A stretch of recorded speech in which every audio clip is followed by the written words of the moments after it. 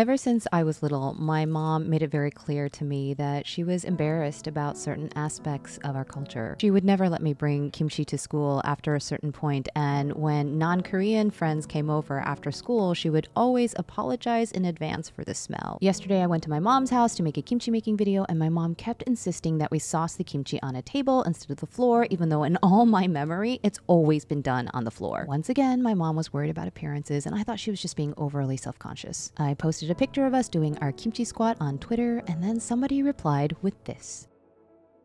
And I was furious. Not for me, but for my mom. My 72-year-old mom, who spent the last half of her life assimilating into this country, still needs to be afraid of this. That she still needs to be self-conscious about her culture. That she's still being told that the white way is the only right way. For the record, I'm done apologizing.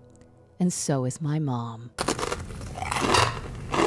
When I was in college, my mom kicked me out of the house and told me she didn't love me anymore. And what had I done to push her over the edge? I got my eyebrow pierced. The irony is that she'd been living with me in my piercing for several weeks with very minor grumblings, but it wasn't until she walked into my brother dyeing his hair blonde that it somehow turned into a fight about my eyebrow piercing. After screaming at me for about 15 minutes, she walked downstairs to our living room, slid into our peach leather sofa, tucked her knees under her small frame, and calmly repeated, "I don't love you anymore. Please get out of my house." Eventually, a few weeks later, my eyebrow piercing fell out and we laughed about the whole thing, but what I will never ever forget from that day, as long as I live, is my father.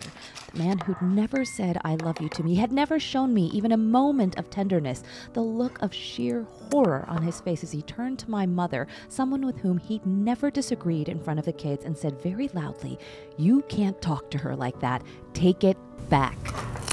Whenever I came knocking at my mother's door after a fight with my ex, she never got mad at him. She always got mad at me, not for fighting with him or for coming to her house, but for going back to him over and over again. When I showed up, tears caking my face, she wouldn't even say hello. She'd just say, "To," and when I'd leave to go back to him, she'd say, "Don't come back. I don't want to see it anymore." His love was like a drug, one that I was addicted to no matter how hard my mother tried to wean me off of it. In July 2012, I made the mistake of interrupting him while at dinner. That night, at around 2 in the morning, over shards of broken glass, I ran barefoot out the door of our house, my dog Daisy in my arms. I can still hear her heartbeat fluttering against my own as his fingers grazed my arm, nearly pulling me back into our home. Amber light flooded her doorstep as Amma swung the door open. She didn't say "to," but I answered her anyway. "This time, I'm not going back." Amma paused for a second, and then, "Good. Because if he ever shows his face here, I'm gonna beat the shit out of him." When I was growing up, both my parents worked during the day, so my grandmother basically raised me until I was 14. She made me breakfast, taught me how to swing really, really high, and yelled at me when I didn't brush my teeth. But Harmony didn't speak English or drive, and one day, I got really sick at school. I was 8 years old, and the school nurse called home, and she handed the phone to me when Harmony answered because she didn't speak English. I told her I was too sick to stay at school, and I was already wondering how was she gonna pick me up? Well, she ended up walking all the way. It was a little cold, so she wrapped a scarf around her head and wore a shawl, and I was so weak with fever, I started to cry as soon as I saw her,